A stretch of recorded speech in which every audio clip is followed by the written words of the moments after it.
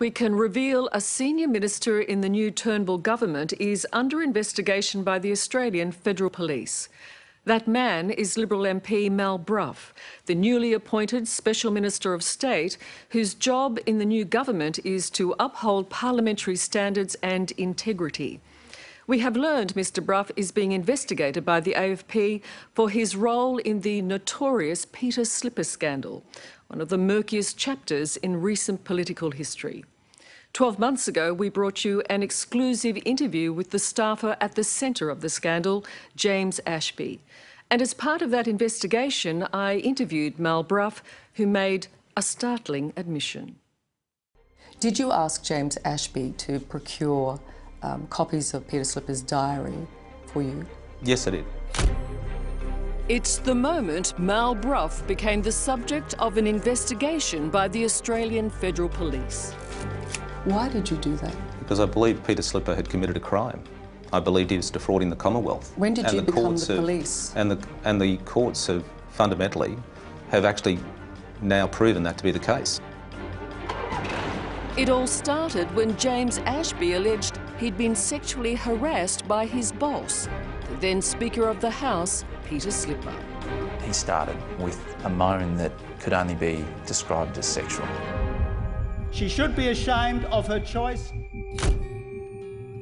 The allegations would rock the Labor government and eventually see the end of Mr Slipper's political career. With great sadness, I have decided that I should not continue as your Speaker.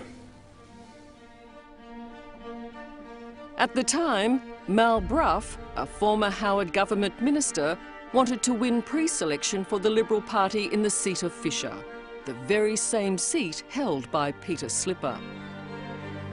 Keen to expose Slipper's travel routes, Brough asked Ashby and another staff member to make copies of Slipper's diary, which were passed on to a journalist. The truth is that you wanted his seat. That's true, isn't it? And you're trying to draw a bow between the two. Well, is that correct? Well, you certainly were quite keen on finding out information about Mr Slipper which would be damaging to him. I didn't need to damage Mr Slipper, and if you had been in this well, why did you need to seek out his diary notes then if you didn't need to damage him?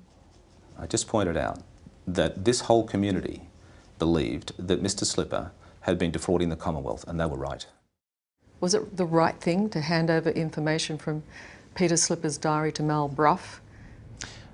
Look, he had questions over some travel that Peter had done, and you're right. My argument is he's asking you to be deceptive, to hand over information that isn't Mal Brough's. I must admit, I was more than willing to assist Mal with the information that he was seeking. After our story went to air, the Australian Federal Police requested the tapes of our interviews. Did you ask James Ashby to procure copies of Peter Slipper's diary for you? Yes, I did.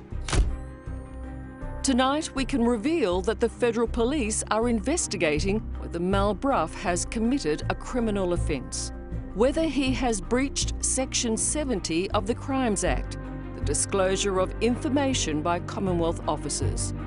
It's a crime which carries a maximum sentence of 2 years in prison.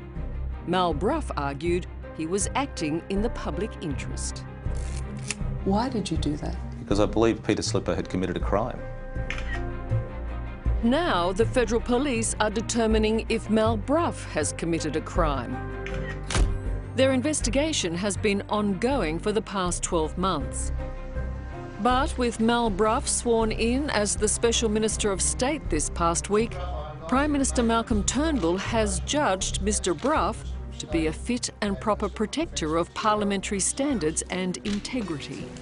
I, Malcolm Thomas Brough, do solemnly and sincerely affirm and declare that I will well and truly serve the people of Australia in the offices of special... Was it the right thing to secretly get copies of his diary? That's for others to judge. You can judge and you others believe can. it was the right thing to do? Well, I'll let others to judge. Well, you did it. Does that mean you still believe it was the right thing to do? I will let others judge that.